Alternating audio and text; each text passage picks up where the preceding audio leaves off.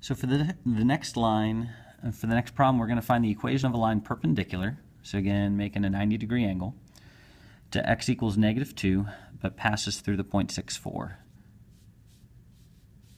This point right here is 6, 4.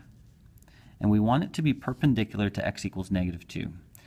Now this is not your typical y equals mx plus b equation. All of the x values are -2. And so if I go over 2 on the x-axis, this equation represents all of the points that have an x value of -2.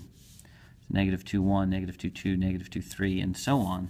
And so this is just a vertical line.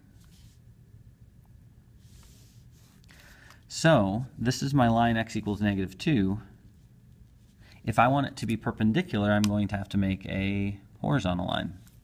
And so I'm going to make this line right here be horizontal. And so we're going from a vertical line to a horizontal line because they're perpendicular to each other.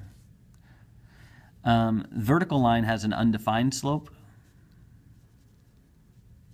Horizontal line has a slope of 0. So you can write it in y equals mx plus b, but it's a lot easier just to say, okay, well, all the y values here have the same y value, and that y value is 4. And so I can write the equation of the line as y equals 4. Just wanted to show you a slightly different problem, and that's how you do that one.